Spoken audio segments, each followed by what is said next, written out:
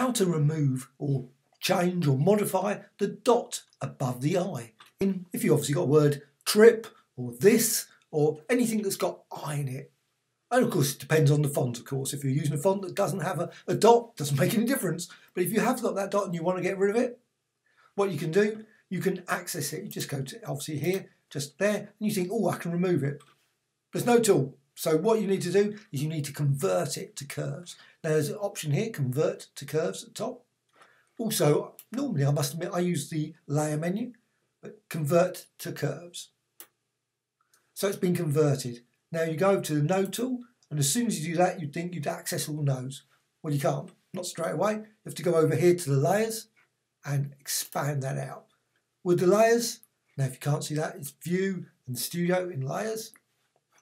All the various panels are all available via this Studio. Slightly confusing because in Photoshop, of course, it's accessible via the window. Just to quite often I go to the window and look, oh, it's not there. So View and Studio, just to be slightly different. Now select the curves and the eye. Now at this point, you'll see all the nodes have been selected, or are accessible, I should say. If you want to actually select all of those, just simply drag over with the node tool.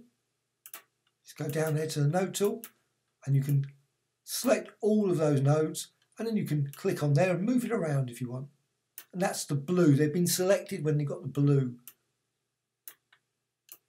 Of course, you can deselect.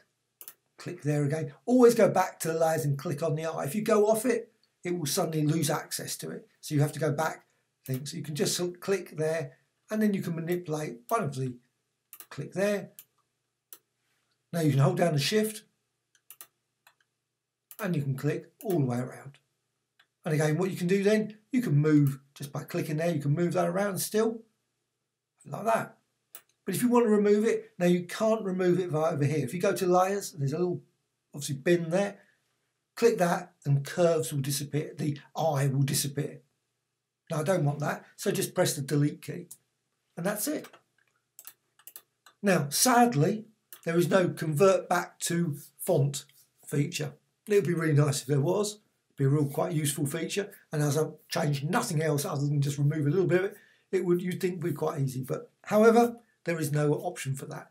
But that's how you can get rid of that dot. And you're probably asking, why would I do a video about that? Because I was asked how to get rid of the dot above the eye. Perfectly happy to do a tutorial about that. Because I must admit, if I was coming to this, I'd probably think, I don't know. So that's that's my way of doing it. I'm certain that maybe there's other techniques as well. Well, I hope you found this tutorial of interest. Please subscribe to the Graphic Extra channel. Always adding new tutorials about Affinity Photo, Affinity Designer, Affinity Publisher, Critter, Painter, Photoshop, Illustrator, and probably hundreds of other ones as well. Just try to think of some of them. Also, if you've got any comments, maybe you've got a better approach to this. Maybe there is a different way of removing that dot. Please let me know in the comments, and then I'll be able to do a new video and understand it a little bit better. Also, anything I've done too fast, too quick, or maybe slightly more explained a bit better, please let me know. A dislike or like. Thank you much.